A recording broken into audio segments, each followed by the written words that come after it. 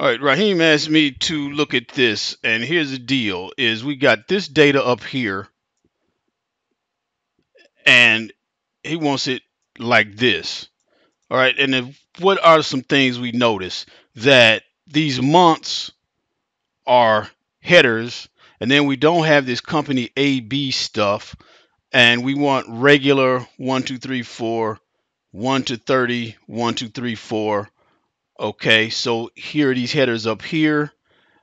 Um, we want them combined so that this ratio 1 is with this ratio 1, but still separate by regular 1 to 30, 31 to 60, separated by months. All right, so the first thing I'm noticing is a transpose. And I did a video about transpose and getting transform, because you got to be careful with transpose getting rid of headers.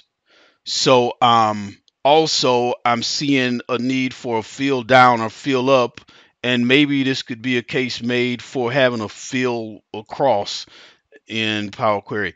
Anyway, so here's how I solved this. So minimize this. I put this immediately into a table, and I said my table has no headers because I am anticipating that when I do a transpose, the headers are gonna go away, and I need this January, these months, so that when I transpose, I can do a fill down. So here I went to data and I started a query from table, and here is that query.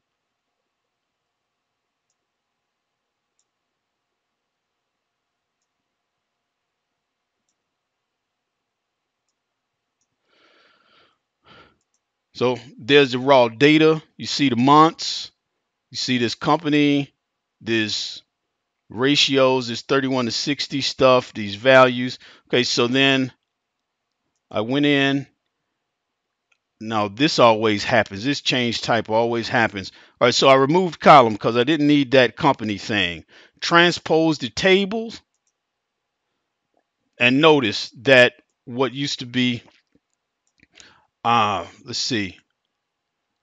Okay, so we got the column 2, 3, 4, that stuff.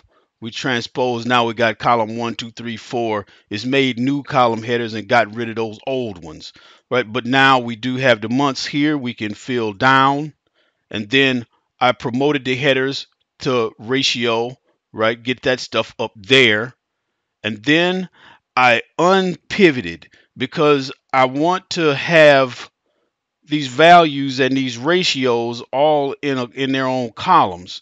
So then here we go. Look at this. All right. So that was the unpivoted other columns. And then notice that Power Query made new headers.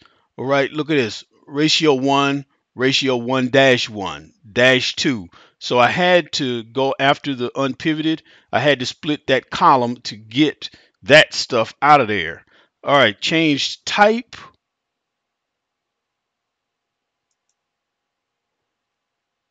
Now, okay, so I changed that to a number and not text. All right, renamed columns. So I went and made this month categories ratios attribute 2. This is going to go away. And then there's value, remove column, right? Change type. Okay, now this is a number. And then I did a grouping. I grouped by category, then by month, then by ratios, and I summed the values. Okay, so now that's how we go from here to here to here. Okay. So we reordered the columns. I just moved some around, category month, reordered them, and then I pivoted the column because I want the month on top. Boom, there you go. January, February, March, and then we've got the categories and the ratios. All right, and let's look at this. Here, let's look at it this way. View, advanced editor. Okay, so pivoted, right. Uh, okay, where sum is the value. Okay, so now we have something that's close to what we wanted. I didn't try to get into whether I could get this separated out, right, and just have it in this one big block. But what we do have is